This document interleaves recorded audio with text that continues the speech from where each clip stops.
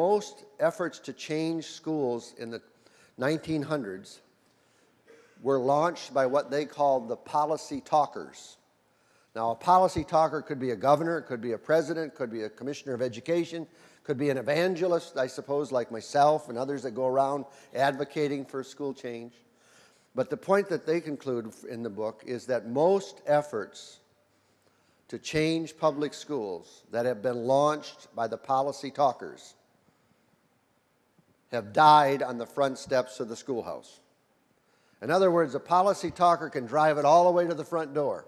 But once it gets to the door, the lesson we've learned is that if it isn't, whatever the idea is, if it isn't invited in good faith by the men and women who work in that school that have to do the implementing of whatever the nature of the change is, it's not going to be sustainable.